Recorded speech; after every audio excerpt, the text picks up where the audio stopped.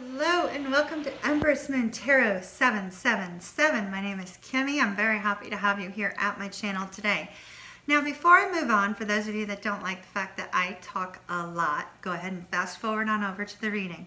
But I would like to introduce what we're going to be talking about for those of you that wish to stay through it. So this is the Sagittarius full moon lunar cycle reading. So this particular reading goes from the time of the full moon all the way to the new moon. And so it's more of kind of like an internal reading. It's from me to you regarding things like what you need to release, what you should be focused on, how you can manifest more in your life during this lunar cycle, and what potentially could come from the lunar cycle for your sign. Now, each of these signs is for sun, moon, and rising, and some of you got lucky enough to get Venus signs as well. There was some love readings in there. So do keep that in mind. There were some that had absolutely zero to do with love, entirely career focused. Perfectly fine. It's whatever spirit felt you needed to have at this time. Now I did set my intention with spirit that I was not going to take any jumper cards. And if any jumper cards came out, I would handle them separate from the readings. So, gotta tell you, there were a few of you that had a couple cards, but there were two of you that decided you were going to be ultimately the most expressive of the two. It was almost like a war between the two signs. Libra won out, card after card after card after card after card. Now I have Libra Rising, so I certainly enjoyed kind of seeing all the new cards. But if you are dealing with somebody who is a Libra or has a Libra in their chart, definitely check out the Libra reading. Now, for those of you that are dealing with Scorpios or have Scorpio in your chart and you're dealing with a love situation, I'm just a wee bit jealous of you. Just a wee bit jealous of you. That was quite the reading. So do check that one out.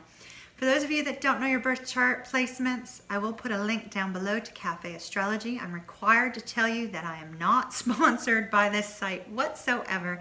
It is a free link to a free report, and hopefully it will be of help to you. So before I move over to the reading, a brief moment of thanks for all of you who are visiting my channel today, whether you are a new subscriber, an old subscriber, or somebody who's been visiting anonymously for a while, or somebody who's just found me today here on YouTube. I'm truly happy to have you here. I'd also like to thank all of you that have ordered personal readings, extended readings, donated to the channel, or donated during live readings. Truly appreciate it. Hope you all are blessed mightily for the blessing that you gave to me. Now, without any further ado, let's hop on over to your reading. Hello, Taurus. Welcome to your Taurus Sun, Moon, Rising, Venus sign reading for the Sagittarius full moon. I included Venus sign because we seem to be getting a lot of love information in here, so just including that just in case. So we're going to start with our good tarot. Let's see, what is Taurus focused on during this full moon cycle? What is Taurus focused on during this full moon cycle? What is Taurus focused on during this full moon cycle?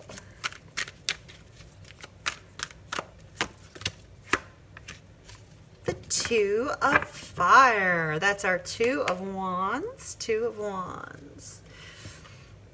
With our Two of Wands, this is, taking a look at your future, or Two of Fire, I'm sorry.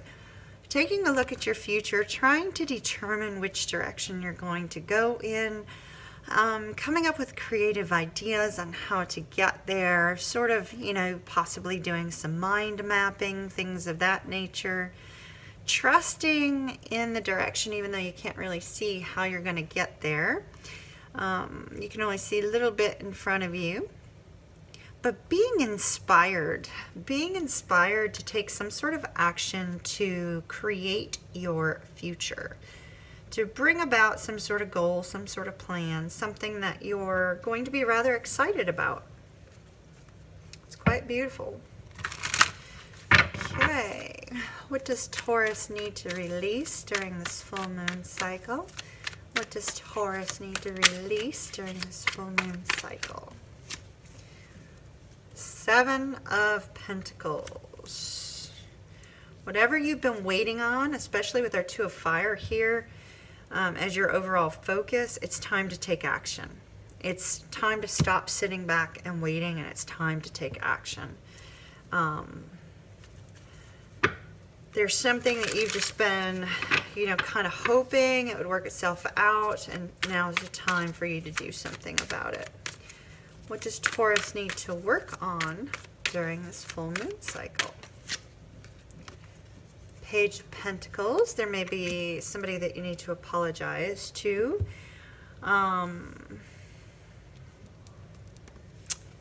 Our Page of Pentacles, that's our messenger. It's our messenger of a new opportunity.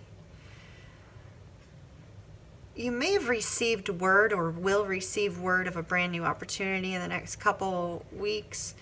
And it's going to be real important when you hear about this to really take a look at it and see if it's a direction that you want to go in that aligns with this Two of Wands energy.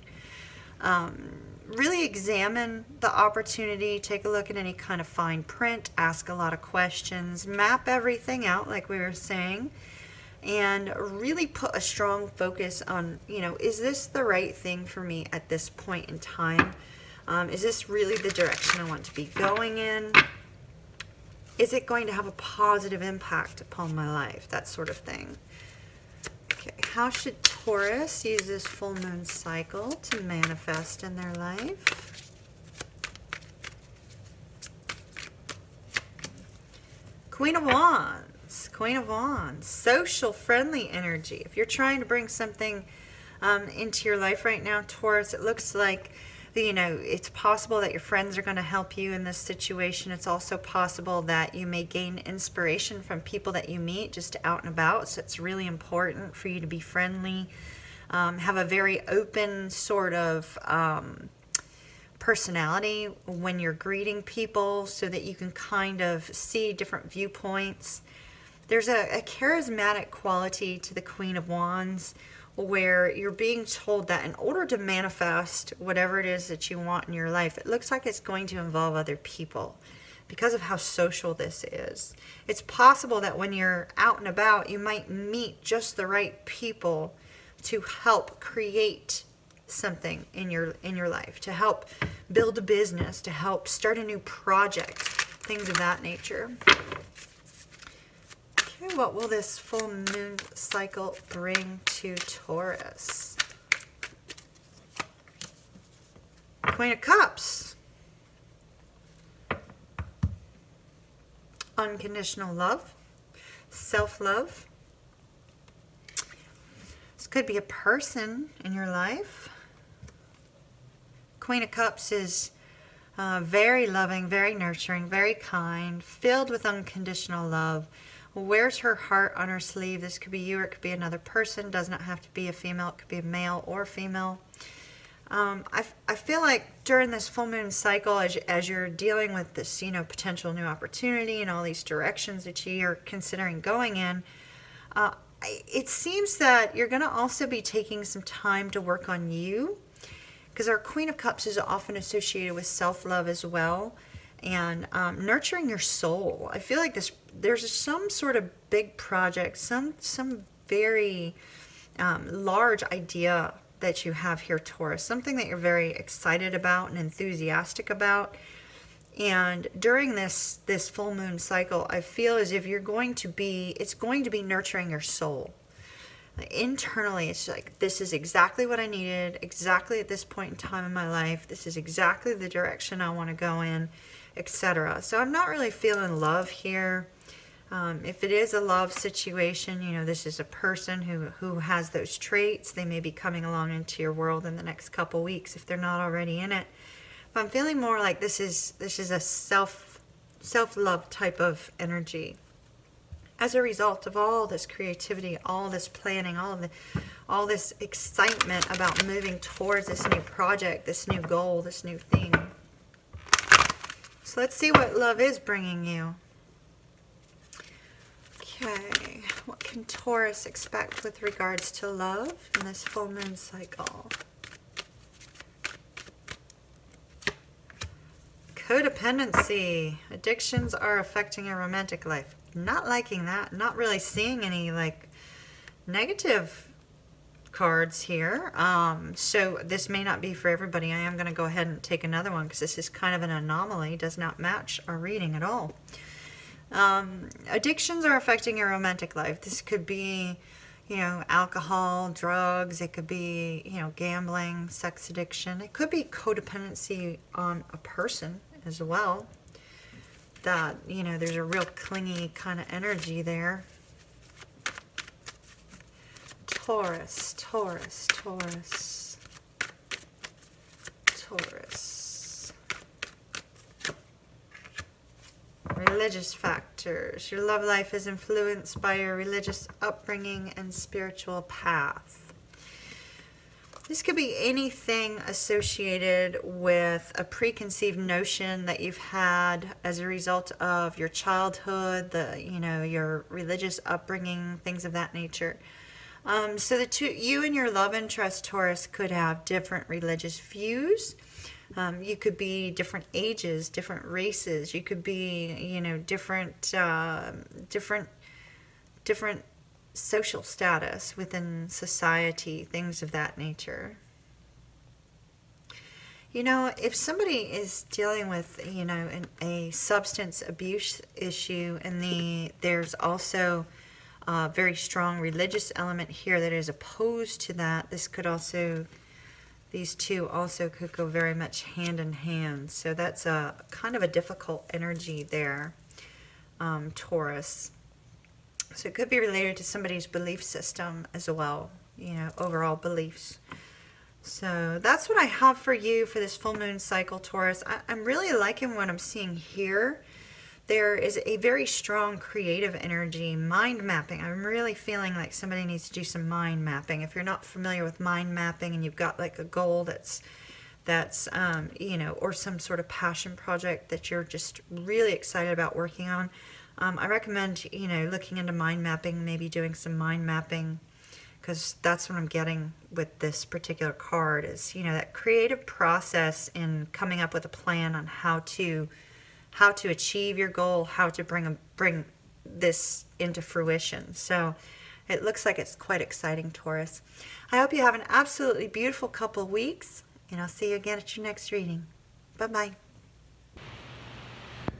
Thank you so very much for stopping by my channel and watching this reading. I hope it was of help to you. If for some reason you found that it did not resonate, do be sure to check back as time passes between now and the new moon to see if it's something that's going to be occurring as time passes. If you found that nothing resonated, check your other birth chart placements for additional information. Sometimes I'll be connecting more to your sun sign, other times your moon, others your rising. If you found that nothing resonated with you, check back later, but do check out some of the other wonderful tarot readers up here on YouTube.